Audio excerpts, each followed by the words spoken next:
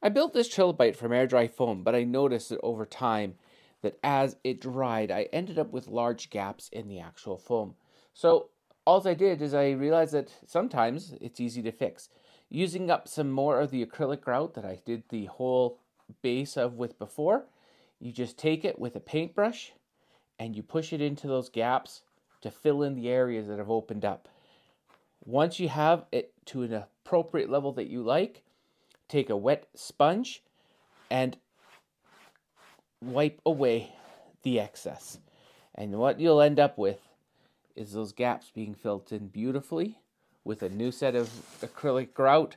And you can see on this side how all of the gaps, except for that one, have been completely filled in. And the effect is an amazing looking fossil that looks even better now than when I did it the first time. Have a good one.